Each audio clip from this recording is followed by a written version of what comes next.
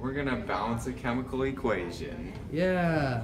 All right, so first step, I always like to start with carbon because it's good to get that out of the way. So if you have one carbon here on the left and then you have one on the right, then it's already balanced. So that part's good. So you want to keep these with the same coefficient to keep the carbons balanced.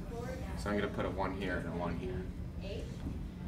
So next, I would look at the hydrogens. And since you have 4 on this side, then you're going to need 4 on this side. So if you currently have 2, so you have 4 here, you need to get 4 over here, so you put a 2 here. And then you have 4. And then lastly, you look at the oxygen.